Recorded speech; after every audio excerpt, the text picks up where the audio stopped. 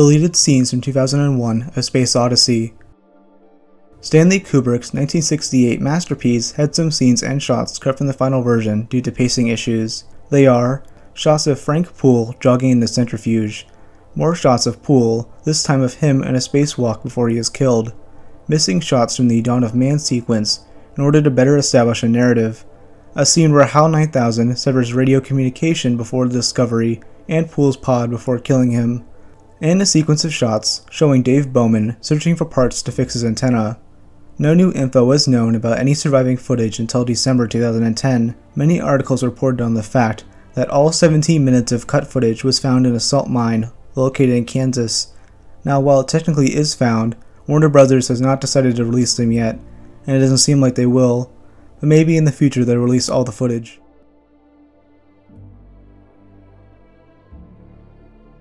Adventure Time, Mathematical. This was the cancelled version of the Season 3 episode What Was Missing. The released episode centers around our main characters having a prized possession stolen from them by the Door Lord, who escapes. He locks himself behind a large magic door, which can only be opened by the singing of a genuine band. It was the show's first hint at a former relationship between Marceline and Princess Bubblegum, which would be developed more in later seasons. The cancelled version of this episode was set to fully focus on the romantic relationship between the two, which was seen as slightly controversial.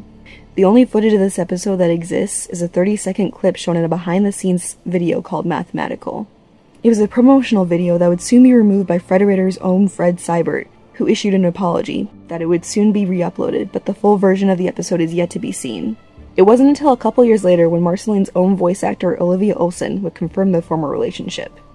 This would lead to the show's finale in 2018, where the two would finally kiss on screen. However, this part was cut in several countries.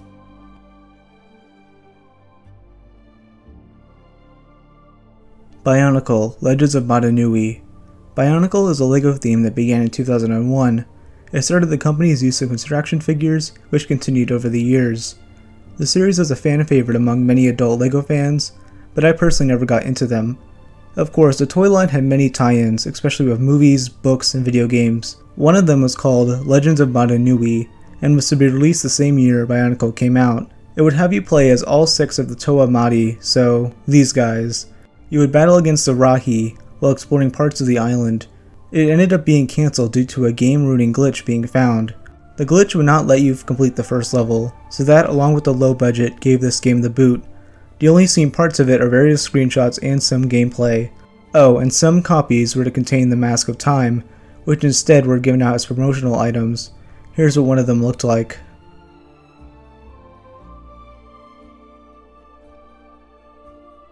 Early demos from Red House Painters. In 2011, a rare interview was found by this band's lead singer, Mark Kozelek. What was so interesting about it is that it was filmed in 1988, way before the band apparently formed in 1991. One of the biggest things revealed in the interview besides that was the existence of their earlier material. It contained 2 songs from their original studio forms, along with several acoustic versions of early songs. Another collection of their earlier songs was referenced by Mark, which he resents fully and doesn't seem to want to release it. The only thing we know about these songs is that they have a familiar style to the Smiths, a famous English rock band. So for now, the only way to hear the older songs from Red House Painters is through Mark himself, who is hesitant about releasing them, or if someone can find them and dump the recordings online.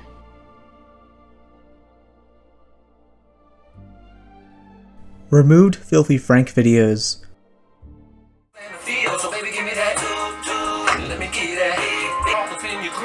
Hey, it's your boy. You won't get some of this dick? Before becoming the famous R&B singer known as Joji, George Miller was known as the famous yet crazy YouTuber.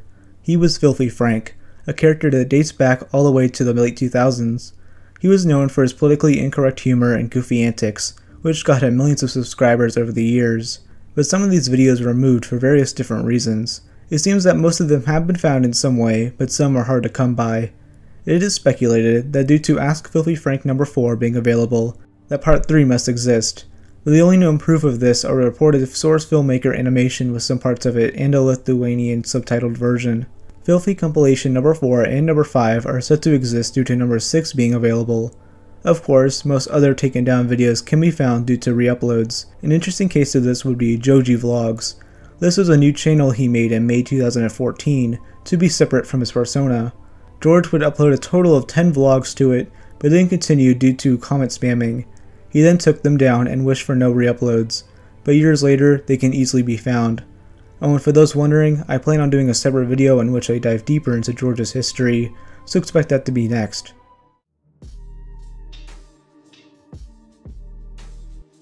The original version of Pigmalion. King of the Hill was a popular animated series that ran on Fox from 1997 to 2010. It's usually humorous, but one episode stands out for being the opposite. It's the Season 7 episode titled Pigmalion, which was first aired on January 12, 2003. However, the episode was originally going to air in Season 5 as sort of a Halloween special. But Fox kept holding the episode back for an unspeculated reason, most likely due to how dark it is. But apparently the original ending was even darker. It centers around Trip Larson, a deranged pork farmer played by Michael Keaton, who falls for Hank's niece, Luanne. Morbidly, the episode ends with Trip falling and being impaled, off screen of course. We see Peggy and Luanne remorsing, and it ends there. But in the rumored original version, Trip's body is shown after the incident. Now this is more of an urban legend than lost media, but the idea seems realistic enough since Fox tried to ban the episode before it aired. King of the Hill is an adult show, however, it's definitely not as violent as shows like Family Guy, so it stands out.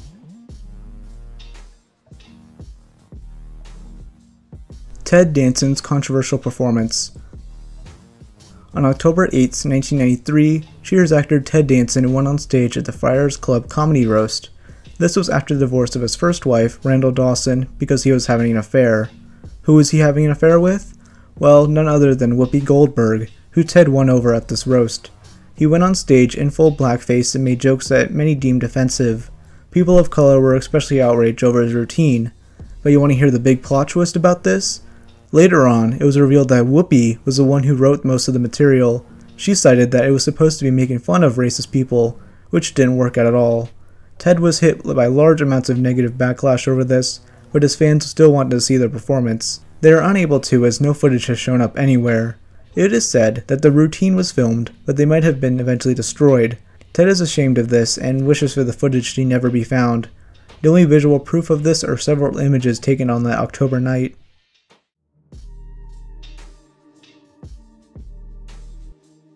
Ernest Hemingway's lost work. While living in Paris, Ernest was a foreign correspondent for the Toronto Star.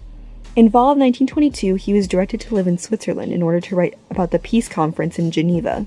His wife Hadley stayed home due to a cold, which she took care of herself, but once she felt better, she decided to join her husband in Switzerland. Hadley thought it was a good idea to bring a bag filled with Ernest's work in progress so he could impress the Lincoln Steffens. All of his manuscripts were packed up in a suitcase and carried with her to the train station. Once she boarded, stowing her luggage away, she stepped away to buy water. But once she came back, the case containing Ernest's work was gone. It had been stolen, and to this day we still have no idea who did it. The most famous lost work contained was his reported novel about World War I, which he never attempted to rewrite. The only pieces that survived were Up in Michigan and My Old Man, due to other copies being available. Hadley and Ernest would divorce 5 years later.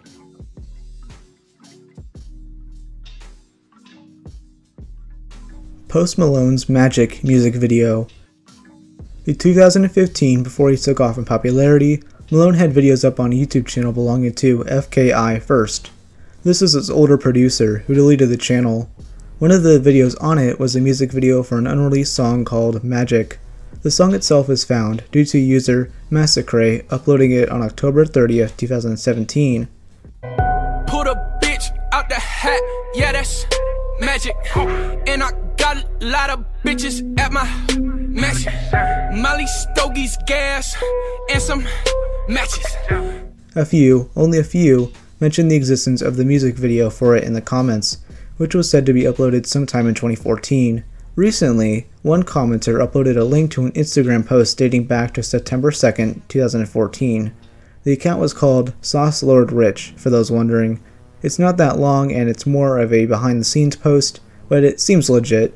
All other attempts have not succeeded yet to finding the video, but some still do remember parts of it. One user even mentioned that part of it takes place in a kitchen.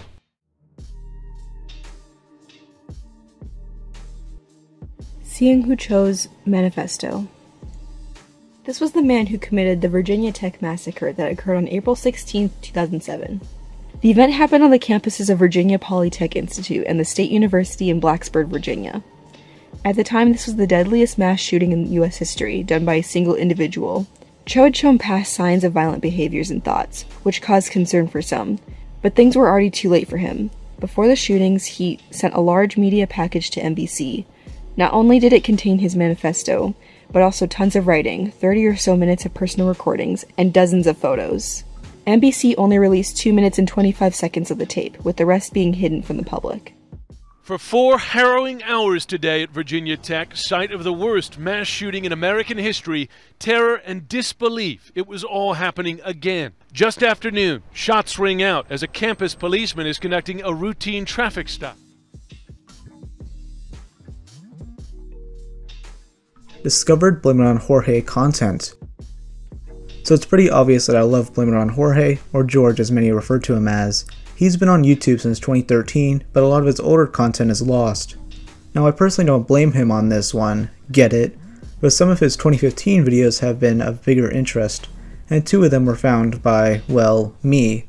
So the first one is his list of disturbing deep web videos. Now when I started YouTube, I was in contact with a user named Ion Productions, who sent it to me through Google Drive. I had it unlisted for a while, but I made it public. For now, I have it uploaded to my second channel. The other video was seemingly harder to find. It was a list about sleep phenomena, and it was lost due to one of the entries featuring copyrighted footage from a documentary. For years, barely any traces of it were online besides small proof. But in July 2020, a YouTuber named Content in Quotes DM'd me on Instagram with the new info he had found, along with a Go file link. I was able to download it and save it on a Google Drive. I then uploaded a trailer of sorts with the link in the description, and boom, it has been found. But we still don't know what the original thumbnail was.